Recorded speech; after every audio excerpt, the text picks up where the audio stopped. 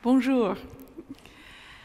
My name is Pam Ronald. I'm a plant geneticist. I study genes that make the plant resistant to disease or tolerant of stress.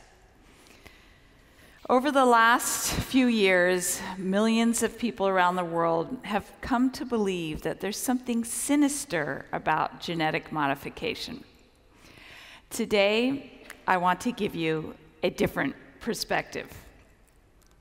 But first, let me introduce you to my husband, Raul. He's an organic farmer. He plants a diversity of crops. This is just one of many ecologically based methods of farming. So you can imagine some of the questions that we get. An organic farmer and a geneticist, do you even talk to each other? Well, we do. And it's not difficult because we have the same goal. We want to nourish the growing population without further destroying the environment. I believe this is the greatest challenge of our time. Now, genetic improvement is not new. Everything we eat has been genetically altered in some manner. And we've been doing this for a long time. So take a look on the left of the ancient ancestor of modern corn. The ancient ancestor produces 100-fold less grain, and to get at the grain, you have to break it open with a hammer.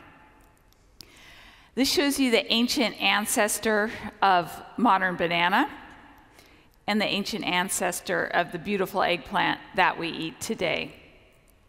Now, to create these varieties, farmers and breeders have used many different types of genetic modification. Some of them are incredibly radical. So think about grafting. So this shows, with grafting, you can take two different species and produce a single plant, like this potato and tomato that have been grafted together. You can harvest the potato from the ground and the tomato from the top. Another method that's been used for over 100 years is radiation mutagenesis, where seeds are subjected to radiation, which creates random genetic changes across the genome. Many of us fed our babies cereal that was developed using this technique. Now, I want to tell you a little bit about some of the work in my lab. I study rice, which is the staple food for half the world's people. Every year, it's estimated that about 50% of the potential yield is lost to pest disease and environmental stress. So, for example, flooding is a major problem for farmers in South and Southeast Asia. Although most rice varieties will grow well in standing water, most varieties will die if they're completely submerged for more than 3 days. And this is a particular problem in flood-prone areas of the world where 70 million farmers live, many surviving on less than $2 a day. So for many years, breeders were trying to develop a rice variety that can tolerate this complete submergence. My colleagues, David McKill at the University of California, Davis, and Kenang Xu, have been studying an ancient variety of rice that had an amazing property. This rice could survive 2 weeks of complete flooding. But this was a primitive variety that didn't produce grain that farmers and consumers could use. So they asked me if I could help them isolate the gene. And I said, yes, this is a very exciting project because if we were successful, we hoped that we could potentially produce a rice that would help millions of farmers and their families produce more rice. So Kenang worked in Dave's and my lab for about 10 years. One day he came into my office and said, you have to look at these plants I've developed. So I did. I went to the greenhouse and he showed me the conventional rice variety that after 14 days of flooding, you could see it looked very sick. And in fact, these plants eventually die. But the rice plant that he engineered with a new gene that we named Sub1A for submergence tolerance A could survive the flooding. So this was a really very exciting time for us. We knew that we had isolated a gene that conferred this very important trait. But I work in a laboratory and greenhouse environment. The question was, would this work to help farmers in the field?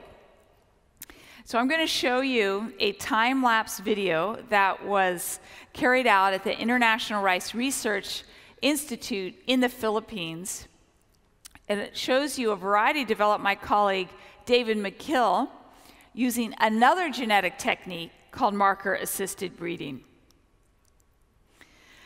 So on the left, you see the new variety carrying the sub1 gene, and on the right, the conventional variety. Both varieties grow very well at first, but then a flood comes, and you could see after that 2-week flood, the conventional variety does not produce much grain, but the sub1 variety produces a high yield. Now, I like to show this video because it shows the power of genetics. This is why there are geneticists, plant geneticists, doing this kind of work. Last year, with helps from the Bill and Melinda Gates Foundation, 5 million farmers grew sub1 rice, and they're able to harvest about 3-fold more grain. This resilient trait is very important because as the climate changes, the Intergovernmental Panel on Climate Change predicts that there will be more flooding and increased flooding. So you might think, okay, well, that's okay. That's a rice gene in a rice plant. I'm okay with that. But what about putting genes from viruses and bacteria into plants? Why would you do that? Well, the reason is sometimes it's the safest, most economical and effective approach for controlling a particular pest or disease. So let me give you a few examples. This is papaya. We eat a lot of this in California, very nice. But this one is infected with papaya ring spot virus. This virus devastated papaya orchards in Hawaii in the 1950s. At the time, there was no way to control this disease, and most people thought that Hawaiian papaya was doomed. But then a plant pathologist, a local Hawaiian named Dennis Gonzalez, decided to try to engineer resistance to this disease using the technique of genetic engineering. So he took a small snippet of a viral DNA and he put it into the papaya genome. This shows you one of his field trials in 1997.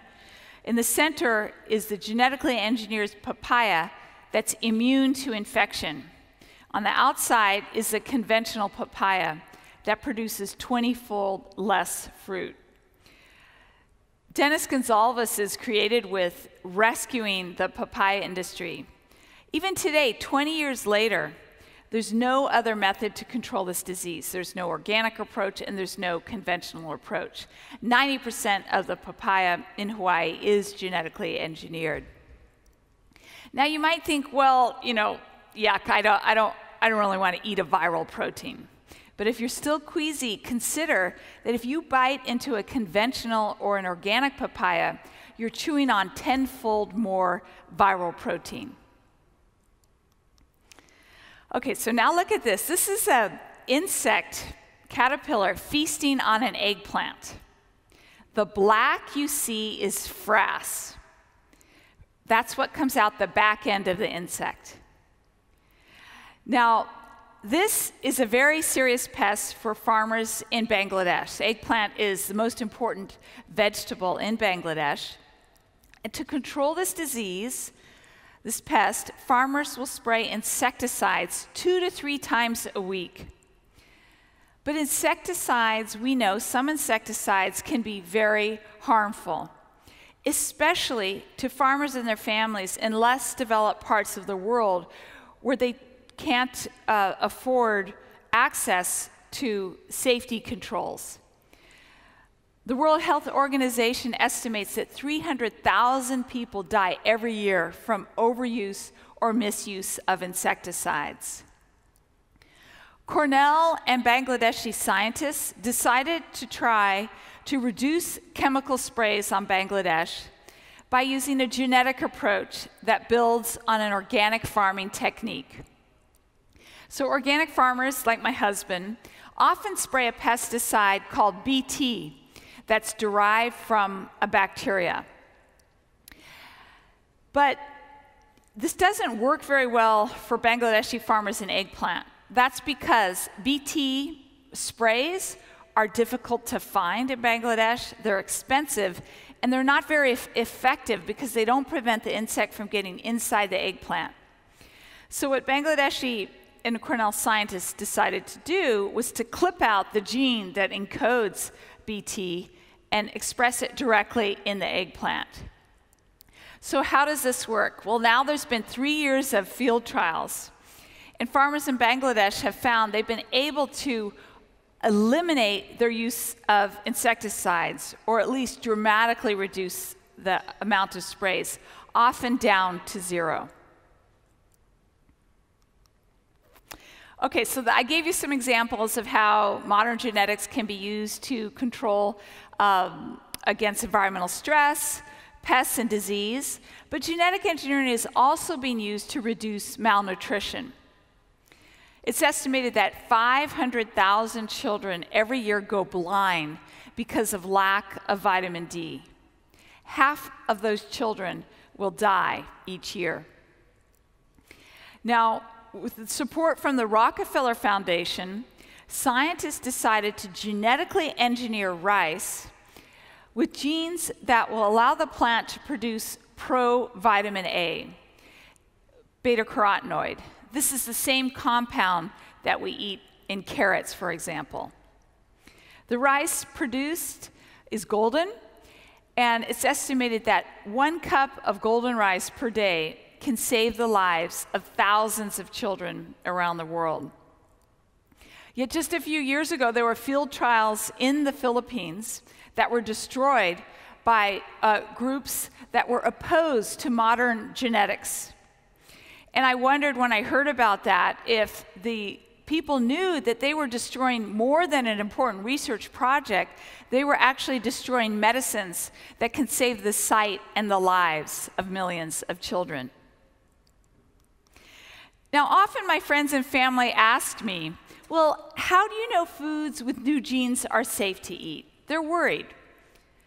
Well, consider that the process of genetic engineering has been used for more than 40 years in cheeses, in medicines, and in plants.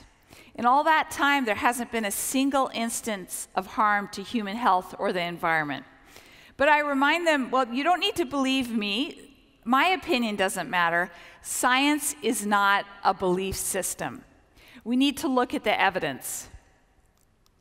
Well, after 40 years of careful study and independent review by thousands of independent scientists, every major scientific organization in the world, including the European Food Safety Authority, has concluded that the process of genetic engineering is no more risky than older methods of genetic techniques. Every technique must be looked at on a case-by-case basis. And these are the same scientific organizations that most of us trust when it comes to other important scientific issues, such as the safety of vaccines or the changing climate. So Raul and I believe that instead of worrying about the genes in our food, we must focus on how we can help nourish our children. We must think about how we can help farmers and rural communities survive. We must think about how we can help more people afford food, and we must minimize environmental degradation. What scares me most about the spread of misinformation about plant genetics is that the poorest people in the world, who will probably most benefit from the technology, may not have access because of the vague fears and prejudices of those who have enough to eat. We have huge challenges ahead of us. Let's celebrate science and use it. It's our responsibility to alleviate human suffering and safeguard the environment. Thank you.